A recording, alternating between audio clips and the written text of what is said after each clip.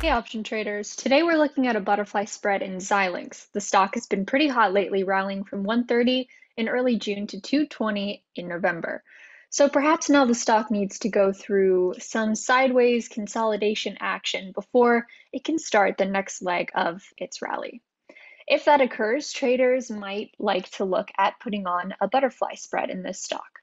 Butterfly spreads profit when the stock stays within a defined range, ideally with an associated drop in implied volatility. Xilinx stock is currently showing an implied volatility percentile of 98%, making it an ideal candidate for a butterfly spread.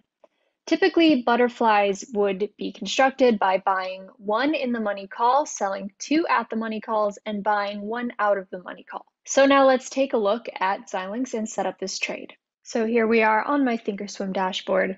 And to set up this trade, first thing you're going to want to do is, as always, type in XLNX, which is the ticker symbol. If you're on Thinkorswim like I am here, you can select the spread type in this box, and you're going to want to select butterfly. Down here we have strike prices that we're going to be looking at, and we're going to want to click on this side of the screen because this is the prices for call options. And down here, I almost have the trade set up and ready to go, but I want to make a couple adjustments. So we do want to sell two 210 puts, but we want to adjust this bottom call here to be a 200 strike and adjust this top call here to be a 220 strike. So now it's set up.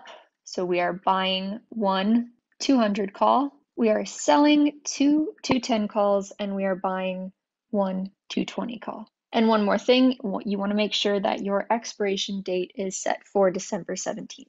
The total cost of the trade is $155, and that is the maximum loss potential. The maximum gain would be $845, which is calculated by taking the difference in strike prices minus the premium paid. A butterfly trade has a tent-like shape with the potential for large profits around the short strike. It is important to keep in mind that achieving the maximum profit is a rare occurrence with this trade. As this trade involves a favorable risk to reward ratio, I would look to hold the butterfly spread until close to its expiration. Butterfly spreads can be a bit confusing for beginners, so it is definitely best to virtually trade this and then see how it performs. Xilinx is ranked number 9 in its group, has a composite rating of 98, an EPS rating of 82, and a relative strength rating of 96. Earnings are set for the end of January, so this trade should have no earnings risk. As always, remember that if you are new to options, make sure you practice with a virtual account before risking any real money. And also remember that options are very complex, and investors can lose 100% or more of their investment.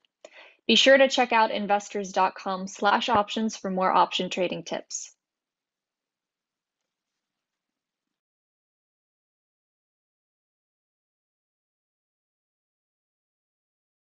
Hey everyone, thanks so much for watching Investors Business Daily on YouTube.